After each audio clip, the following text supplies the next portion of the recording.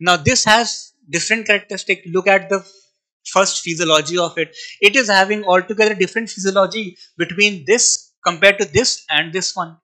Now these are known as saltwater crocodiles. So by the name it is telling you that it cannot be found in fresh waters. That means it will be having altogether a different habitat compared to the muggers and gharials.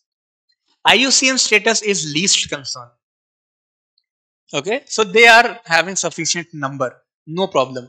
Gharials are critically endangered, muggers are vulnerable, these are least concerned, but they are the largest crocodile species.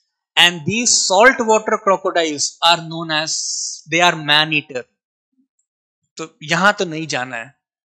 Okay, you can find these saltwater crocodiles in Bhitarkanika mangroves. Okay, and you have to tell me in comment section that where is Bhitarkanika mangrove, in which part of India we find such type of vegetation.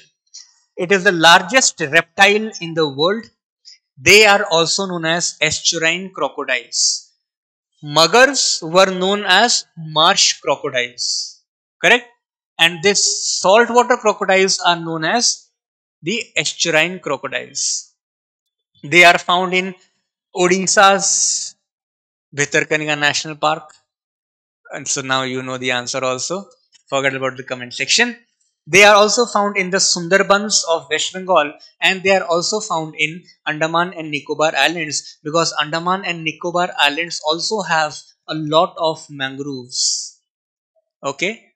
Just when you, after this video, when you get time, just have a look at Baratang Islands. So when you will be planning, when you plan to visit Andaman Nicobar Islands, just look that what Baratang Island in it is famous for. Andaman Nicobar Island has a lot of islands. So in that we have Havelock Island, we have Neil Island. Similarly, we have Baratang Island also. Just look at it, that what reason is it famous for in context of tourism.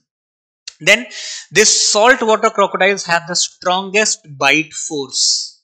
You have to remember this. Hence man-eater. That is how you can link these two things. So it has a very strongest bite force. And now the dangerous aspect of this is, obviously this is man-eater.